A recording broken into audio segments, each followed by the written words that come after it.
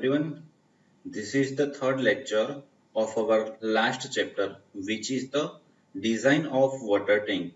So students, in the last lecture, we are discussing about the design constants which is used in water tank design. So this is your design constants in which there are mainly two design constants. First one is modular ratio, which is denoted by small m, and the equation of small m is 280 divided by 3 sigma CBC. So students, in design of water tank there are number of concrete grades used, but whenever in the question there is no any clarification regarding the concrete grade, then it is assume that we have to use our M30 grade of concrete. So this is the permissible stresses which is given in IS 3370 part 2 2009. So whenever we have to design any water tank, then we have to assume our concrete grade as M30, and for M30 grade of concrete our value of sigma CBC, which is the permissible stress in concrete due to bending in compression. Okay, this is the full form of sigma CBC. So the value of sigma CBC is 10 Newton per mm square. So if we have to put our value of sigma CBC into this equation, then we will get our answer of modular ratio is 9.33. And after that, we have to find out our second important design constant, which is the neutral axis. It is denoted by small k. So the equation of small k is m into sigma CBC divided by m into sigma CBC plus sigma ST. So this is the last lecture's revision. After that, we are discussing about the components of INS water tank.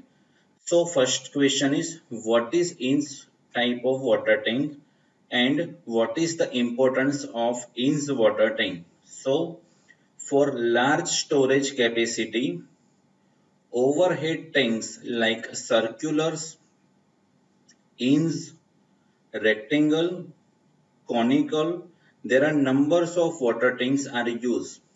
But as per economical point of view, our circular water tanks are very economical as compared to the other type of water tank. Okay. So in a circular water tank, there is no any domes provided over there, but the top and bottom slabs of such tanks becomes thick because the capacity of water is large, and if the capacity of water is large, then it takes more water pressure on the side of the tank and bottom and top of the tank. And the last is INS tank is a solution of such tanks where domes are to be provided in place of flat slab. So now we are discussing about the different components of INS type of water tank. So first of all, you can see that in this INS type of water tank, there is two domes, circular domes. So this is first dome and this is second dome. So this dome is provided at the upper portion, so it is called as top dome, and this portion is called as bottom dome. So these two components. After that, there is one circular beam, ring beam. It is called ring beam. So if you are seeing any water tank from elevation point of view, then you have to see this type of construction, two beams like that. But this beam is generally a circular ring beam. So there are three rings beams in the whole INS type of water tank. So this ring beam is called as top ring beam. This is called a middle ring beam, and this is called bottom ring beam. So there is three types of ring beams are in the ins type of water tank. After that, this portion is generally a circular cylinder. So this is the wall of circular cylinder. So it is called as cylindrical wall. This portion is a conical portion. So the wall of conical portion is called as conical wall. So up to an ultimate now there are seven components. So first one is top dome, top ring beam, circular wall or it is called a cylindrical wall. This is a middle ring beam. This is conical wall and this is bottom ring beam and last one is bottom dome. After that, our whole water tank is resting on columns. It is already discussed that there are columns and the columns is also called as staggered and the beam connected to the columns is called as bracing. Okay, but sometimes you all know that in place of column the whole structure is constructed with the concrete, so it is called as supporting shaft. So students, this is the main components of ins type of water tank. After that, we are discussing about there is some assumptions which is made while we have to design any ins type of water tank, because in general practice you have to assume the dimension, because this design of water tank is also a trial and error design.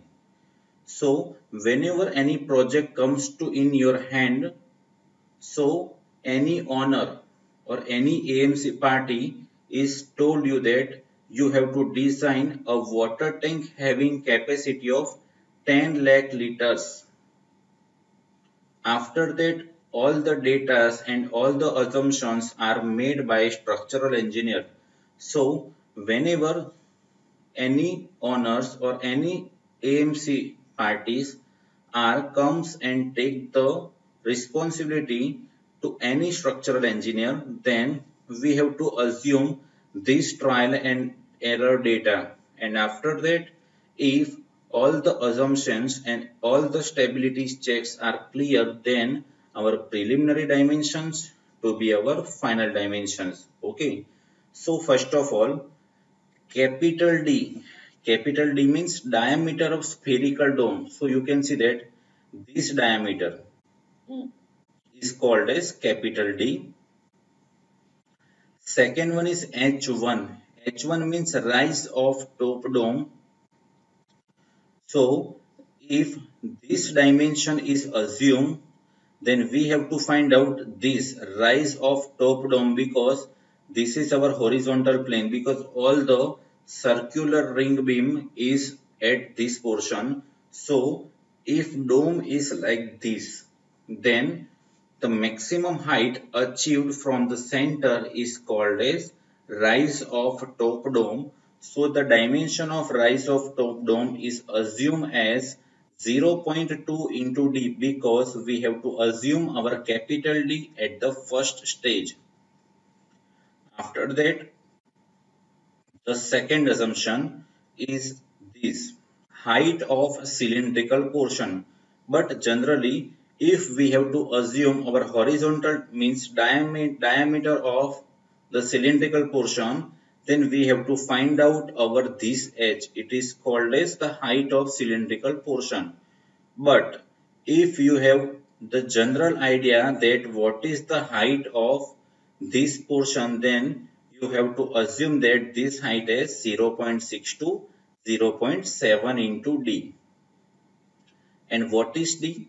D means the diameter of cylindrical portion, or it is also called as diameter of spherical dome.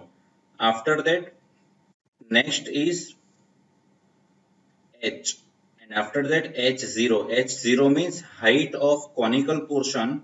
So this is conical portion. So h0 means this dimension from vertical face. This is h0. So this h0 is 0.3 into d. Okay. After that, next is rise of bottom dome. So you can see that this bottom cylindrical portion, bottom conical dome, okay, bottom ring beam is like this. Then your bottom dome is like this. Then the what is this height? This height is achieved. Then it is called as rise of bottom dome. It is denoted by H2, and the preliminary dimensions of H2 is find out with the help of 0.2d. After that, this is D0. D0 means diameter of bottom circular ring beam. It means diameter of supporting shaft. This is D0. So this D0 is the 60 percentage of this D. It means this is 0.6D. So this is the general assumption made of dimension while we have to design any type of water tanks. Okay. After that, in inch type of water tank or in circular type of water tank, there are main two types of forces acting on water tank. So the first type of force is meridional thrust. It is also called as meridional force. It is denoted by it is denoted by T1. So what is the equation of T1? The equation of T1 is W, which is the load coming from the upper portion, which is the self-weight of components and the live load. R1 means radius. So this R1 is discussed in the next slide upon 1 plus cos theta 1. Now what is theta 1? It is also discussed in the next slide. So this is the equation of T1. Now this T1 is maximum at the support because this T1 is maximum at support. So if any force is coming from over here, this force is coming like this. Okay. So this force is like this tangential portion. Okay. So this is your T1. After that, second force is hoop force. It is also called as circumference force. It is denoted by T2. So what is the equation of T2? The equation of T2 is W into R1. W is also discussed in this equation. R1 means radius 1 into cos theta 1 minus 1 upon 1 plus cos theta 1. So this circumferential force is maximum at the crown. Crown means this portion at Gummat point. In any temple, you can see that there will be some crown at crown. Crown means at Gummat, at the center. So this circumferential force or hoop force is maximum at the crown. Okay. After that, what is radius? Because you all know that if the water is in the water tank, then your CG is at this point. Okay. So you can see that this is your center point and we have to draw this dome with the help of radius 1. This is radius 1. So this is radius 1 and this is your dome, top dome. And like this is your radius 2. And this is your center point and this is radius. With the help of this radius, you have to draw and you have to design this bottom dome. Okay. And this is your center point. And this angle with the radius 1 is called as theta 1. And this radius and the angle between the radius and the center point is called as theta 2. Now, what is the equation of radius 1? The equation of radius 1 is h square plus d by 2 whole square divided by 2h, and the bottom dome is d0 2 by d0 divided by 2 whole square, because this is your d0 by 2 whole square plus h1 square divided by 2 into h1. Now this equation how calculate radius 1 and radius 2 is also discussed in the next lecture. After that, how to find out this theta. Then this is your d. It means this is your d by 2. If we have to find out theta 1, then we have to provided our tan theta equation. It means tan theta 1 is equal to d by 2 divided by radius. Okay. So your equation of theta 1 is tan inverse d by 2 into r1, and similarly this is your d0. It means this is d0 by 2. So the angle theta 2 is equal to tan inverse d0 by 2 divided by r2. So students, this is the end of today's session, and in the next lecture we are discussing about our example number 1, which is the design of inch type of water tank. So this is the end of today's session. Thank you.